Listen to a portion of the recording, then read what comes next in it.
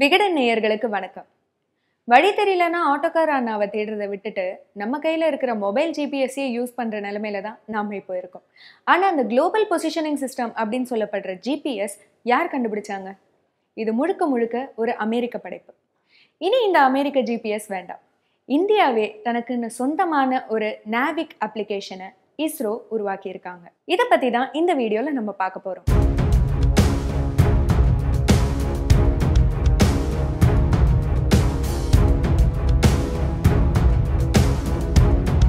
1999 இந்தியாவுக்கும் பாகிஸ்தானுக்கும் இடையில நடந்த கார்கில் போர்ல இந்திய படை முழுக்க ஜிபிஎஸ் நம்பியே செயல்பட வேண்டிய ஒரு சூழ்நிலை இருந்தது. என்னதான் இந்த தொழில்நுட்பம் அமெரிக்காவோடதா இருந்தாலும் இந்த தொழில்நுட்பத்தை மட்டுமே நம்பியே இருக்க முடியாது.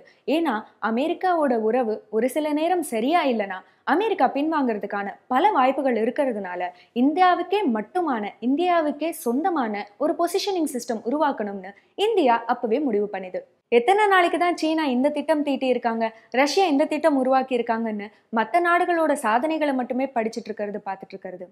அமெரிக்காவோட ஜிபிஎஸ்க்கு போட்டியா இந்தியா தனக்குன்னு ஒரு சொந்தமான GPS that is positioning system ஒன்று இஸ்ரோ மூலியமா உருவாக்கி இருக்காங்க. 2010 இந்த திட்டத்துக்கான ஒரு முழு வரைவு தயாரிக்கப்பட்டது. இந்த திட்டத்துக்கு NavIC, அதாவது நேவிகேஷன் வித் இந்தியன் கான்ஸ்டலேஷன் அப்படிங்கிற பெயரும் கொடுக்கப்பட்டது. இந்த திட்டப்படி மொத்தம் 2 பாகங்களா பிரிஞ்சு இந்த அமைப்பு செயல்படும். Ground segment, space segment. மொத்தம் 7 செயற்கைக்கோள்களோட ஸ்பேஸ் செக்மெண்ட்டும் 21 நேவிகேஷன் மையங்களோட கிரவுண்ட் செக்மெண்ட்டும் செயல்படும். இந்த மொத்த திட்டமும் 1420 கோடிகள்ல முடிக்க போறதா திட்டமும் போட்டிருந்தாங்க. இந்த திட்டம் பயன்பாட்டுக்கு வந்ததுக்கு அப்புறம் இந்தியாவில் செயல்படுற எல்லா சேவைகளிலுமே அமெரிக்காவோட ஜிபிஎஸோ இல்ல ரஷ்யாவோட குளோனஸோ கண்டிப்பா தேவை இருக்காது. ஏன்னா உள்ளூர் வைரல்ல இருந்து உலக நாடுகள் ட்ரெண்டிங் வரைக்கும் எல்லாமே உங்க உள்ளங்கையில. IRNSS-1 அதாவது Indian regional navigational satellite system அப்படிங்கிற பேர்ல ABC அப்படிங்கிற எழுத்து வரிசையில 7 சேட்டிலைட்ஸ் 2011ஆம் ஆண்டுல இருந்து விண்ணில செலுத்திட்டு வராங்க. ஆனா IRNSS-1A அப்படிங்கிற சேட்டலைட் மட்டும் கொஞ்சம் கோளாறு அடைஞ்சதுனால அதுக்கு மாற்றா IRNSS-1H அப்படிங்கிற சேட்டலைட்டை விண்ணில செலுத்தினாங்க.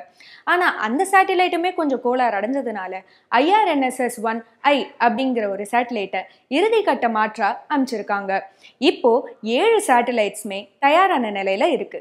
இந்த 7 சேட்டலைட்ஸ் தர தகவல்களை ஒழுங்குபடுத்தவும் சேட்டலைட்ஸை கண்காணிக்கவும் IRNSS range and integrity monitoring system, IRNSS CDMS ranging station, IRNSS space craft control facility, IRNSS network timing facility மற்றும் IRNSS நேவிகேஷன் சென்டர் அப்படிங்கிற 5 மையங்கள் கொண்ட அமைப்பை இந்தியா முழுவதும் நிறுவி இருக்கு இஸ்ரோ. இந்த எல்லா மையங்களும் சேர்ந்துதான் கிரவுண்ட் செக்மெண்டா இருந்து செயல்பட போகுது. இதுல நேவிகேஷன் சென்டர் மட்டும் இந்த எல்லா மையங்களுக்கும் தலைமையகமாகவும் இருக்க போகுது. அதுல ரேஞ்ச் அண்ட் இன்டெகிரிட்டி மானிட்டரிங் அப்படின்னு சொல்லப்படுற வரையறை கண்காணிப்பு மையம் மட்டும் இந்தியாவில் 15 இடங்கள்ல அமைக்கப்பட்டிருக்கு. இந்தியா மட்டும் இல்லாம மொரீஷியஸ்ல ஒரு மையமும் இந்தோனேஷியாவில் இருக்கிற தியக் தீவுல ஒரு மையமும் அமைக்கப்பட்டிருக்கு. இந்த 2 தலைமையகங்களுக்கும் இடையில இருக்கிற அரை கட்டுப்பாடுகள் அனைத்தையுமே இடமாற்றம் செஞ்சும் சோதனை செஞ்சிருக்காங்க.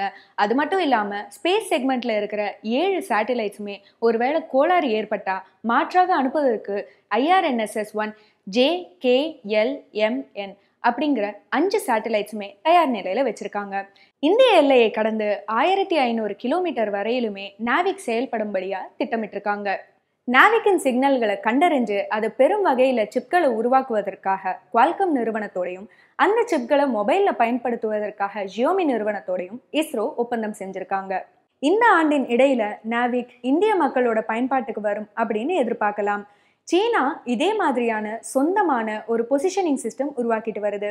அது 2020 ஜிபிஎஸ்க்கு போட்டியாக அமையும் அப்படின்னு எதிர்பார்க்கப்படுது. மொத்தத்துல NavIC திட்டம் இந்தியாவுக்கு வந்ததுக்கு அப்புறம் அமெரிக்காவோட ஜிபிஎஸோ இல்ல ரஷ்யாவோட குளோனஸோ தேவை இருக்காதுன்னு இஸ்ரோ சொல்றாங்க. மேலும் இது மாதிரியான பல பயனுள்ள வீடியோக்களுக்கு விகடன் வெப் டிவிக்கு சப்ஸ்கிரைப் பண்ணுங்க.